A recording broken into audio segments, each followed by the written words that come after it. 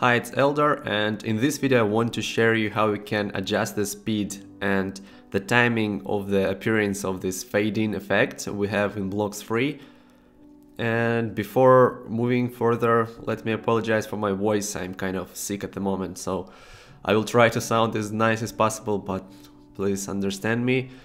Okay, so the problem we have here is, as one of the users here states, when we go to the preview of the Mac Mini website I created a couple of days ago or weeks ago, and as you can see we have this beautiful fade-in effect, but this part racehorse all workhorse part is appearing only when we scroll almost like half through the website.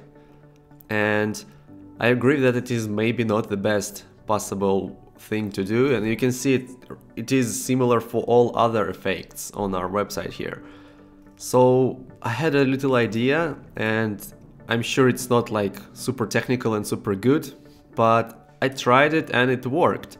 So what I had an idea about is to do following. So we have this row here, and I applied the fade-in effect for this row, so it appears like slowly. But what I try to do here is to add a class. I will name that animation, and what I do here is I'm adding the padding.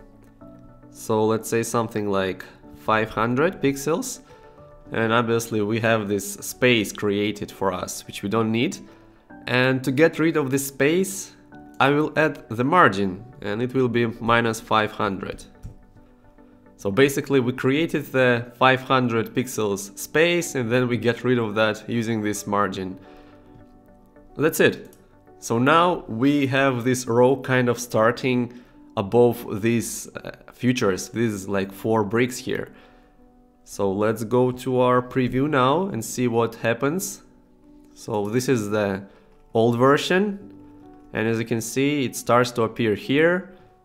And let's go to the new version. And as you can see, even just when we start to scroll the page, we already have this text visible. So if we get it to the same position, you can see that the difference is huge. And it's not very scientific, like I said. I will have to check how it looks on all breakpoints, but at the moment it works perfectly. So this is the quick video on how to adjust the speed of the animation appearance.